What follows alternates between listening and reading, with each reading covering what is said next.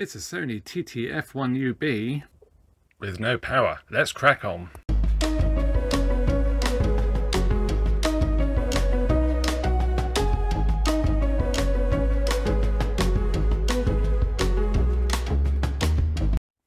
Hello and welcome to another MrBetaByte video, and this one's a little bit different insofar as we're looking at a Sony TT-F1, and this is a companion unit to the Sony SL-F1 portable Betamax video recorder, and this one has the oh so common fault of being completely dead, and I'm pretty confident I know what's wrong with it. It's probably going to be the two capacitors on the primary side of the power supply, 350 volts, 47 microfarad, 4.7, I can never remember which one it is. I get muddled between the power supplies, to be honest. Yeah, they've probably gone bad, gone leaky, physically leaky, and would have sorted out the power supply, the transistors in the primary side. So this machine's been sent in for repair from a good friend of the channel, Eric. Hi Eric, hope all is well with you. And I still have your remote control, which we agreed I was going to send back with this, save on the postage and also protection as well. So we shall do that. That's the remote control unit that we fixed, changed the chip on. That plugged into a tape deck, so that was actually quite a cool repair. And it'd be quite nice to see how that does actually perform with a tape deck, because we weren't able to actually test it with a tape deck, even though we got output from it. So yeah, continue to take this apart, and we will crack on.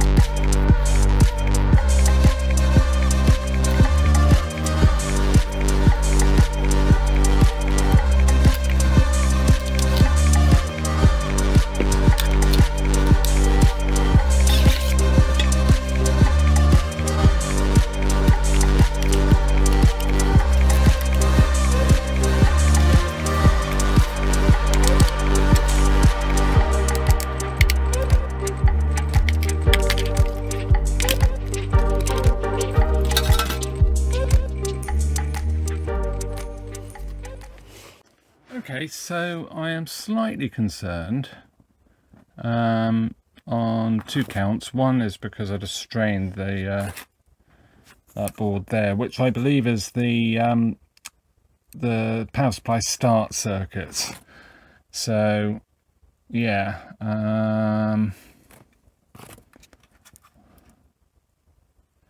it has had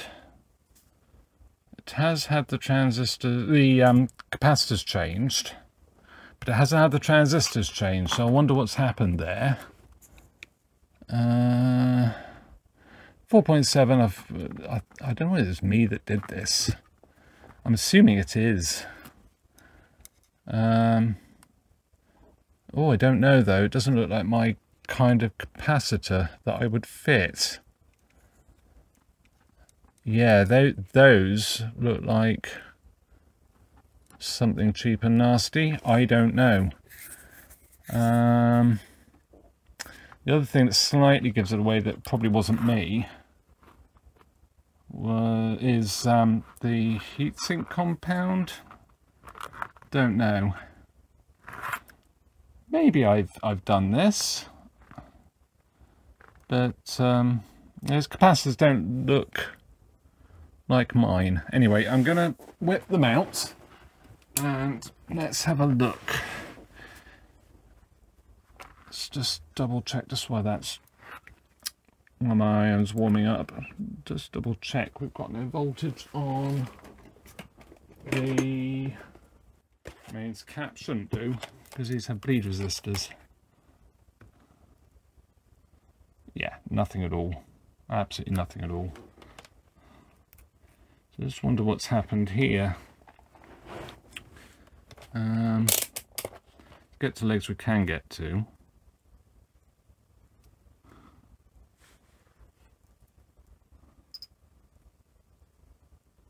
They're not short. I don't think you can get to them from the top because of the heatsink.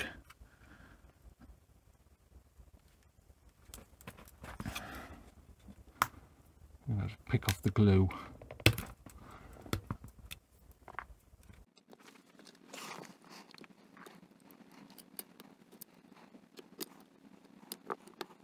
So it might actually be worth powering this up if these check all right, to see what's happening. I have had one other of these out of the many I've repaired, where it was actually the startup circuit that had gone faulty. And I just wonder if maybe this might be a similar thing. Maybe the startup circuits are starting to get a little bit flaky.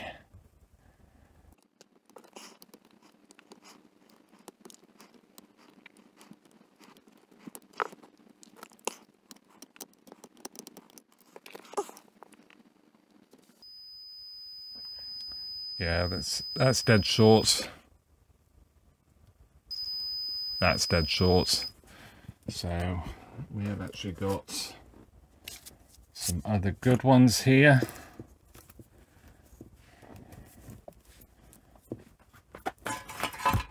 Let's just check. These are good.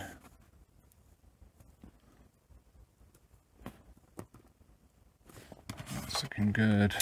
And do a diode check.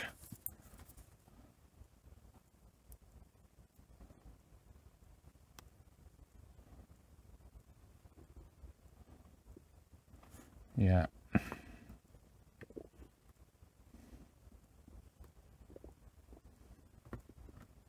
And yeah, should be nothing the other way. Super. Okay, so they're good.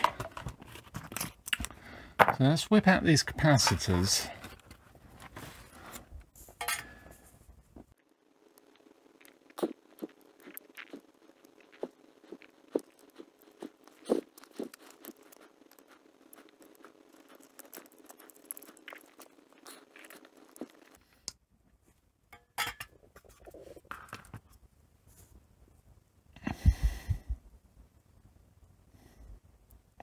Oh, they're chemits. So I think I must have had this in before then. I think that's the startup circuit in there actually. Yeah, it's in that. Let me just pop this lid. So that's the start circuit. Sort of when you first power it on, it kicks on the oscillator for the power supply. Actually looks a little bit cooked.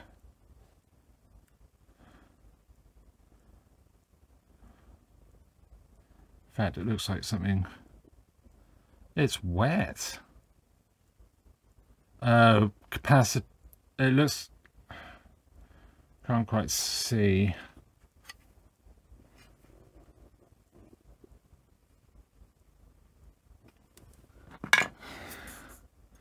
It looks like a capacitor's gone. Ooh.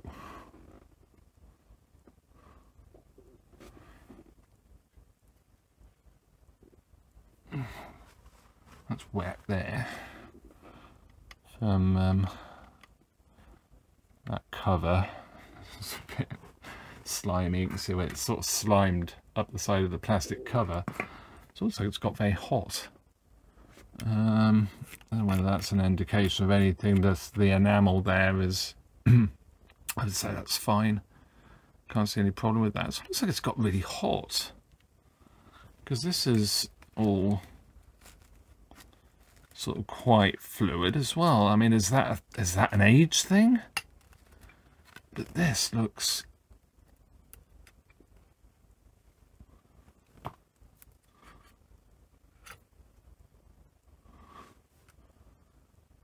quite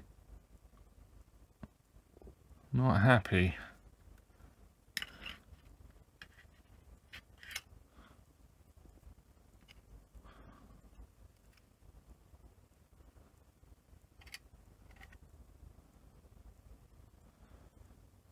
I've not known the last time I had a startup circuit fault. I didn't know. I didn't have it blow the transistors. It just didn't start.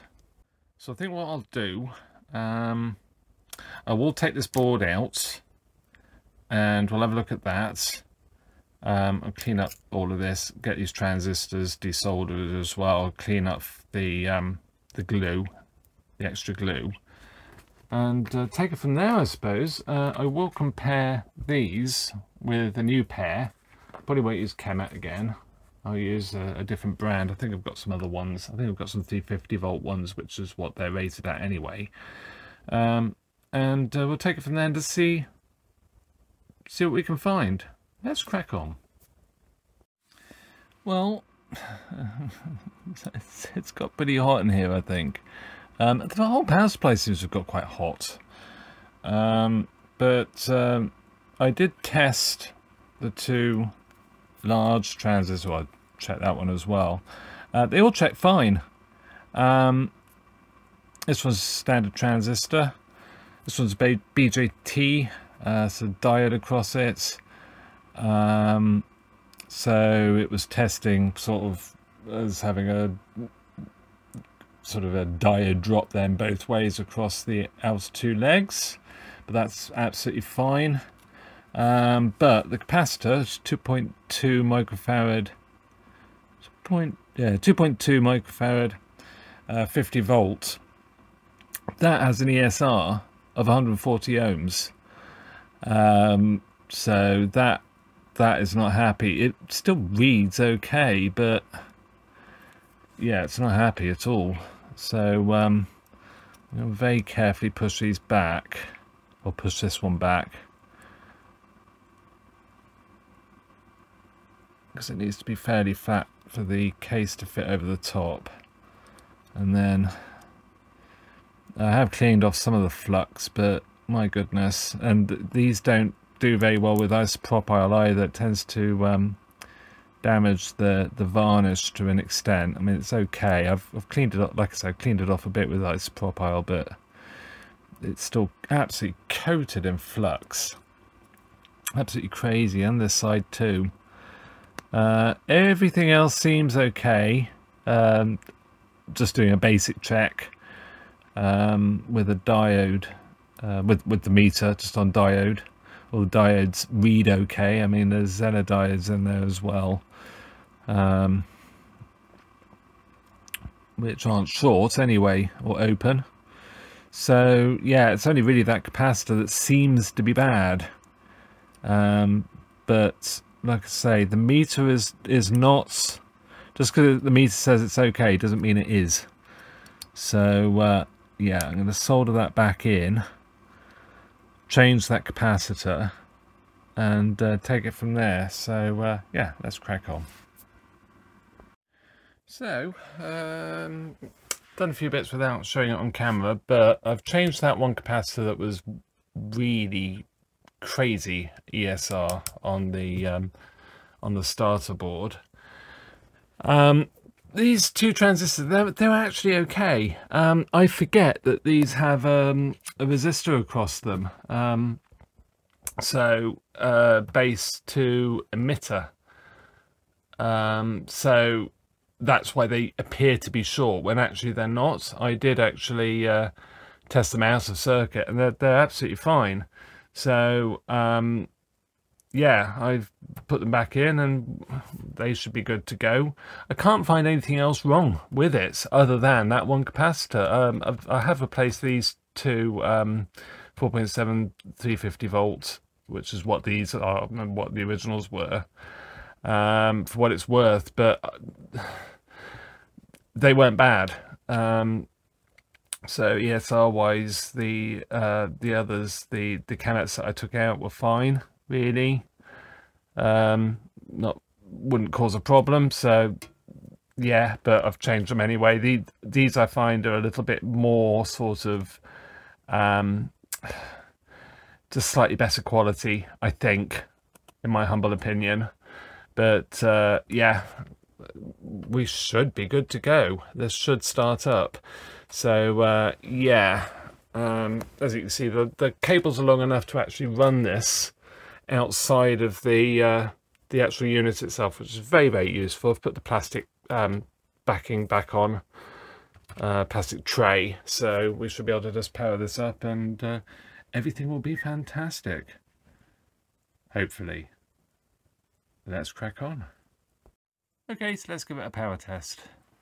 Let's make sure this is on. Yeah, so we should be good to go. Let's go and plug it in.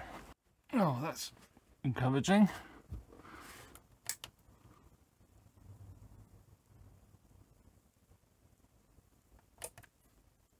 Super.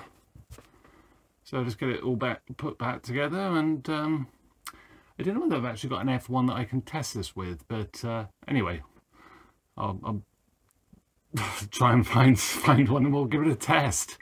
Let's crack on. Okay, so it's all back together, and I'm truly back together, and I found this F1. I have no idea what's wrong with it, so yeah, let's give it a go, I suppose.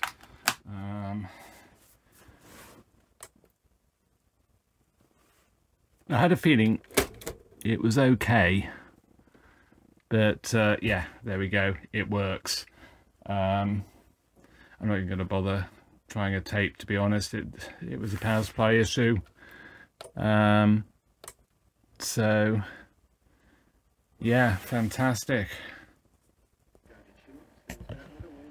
Yeah, it works absolutely fine. It's all good. So I just wanted to check that I did actually have well, I've obviously got a servo problem on the F1, but it works. It's outputting a